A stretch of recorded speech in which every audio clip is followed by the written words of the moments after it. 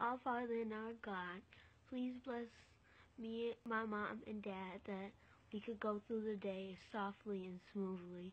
Let them have good fortune and let them be free in the world, that they would have healthy minds and bodies. Lord, help my brothers and sisters to get their educations and get their lives and get a good life. Let them be a good life for my brothers and sisters. Lord, please bless me that I will go down the path of wisdom and knowledge, and that no one in this family would get ahead of themselves, because we know that you are ahead of them. Lord, please bless me.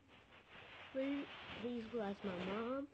Please bless all the people that are in need for your help, because we all know that you're our God. You are God. You are Messiah, the Savior of the world, Lord. You died on that cross for us, Lord.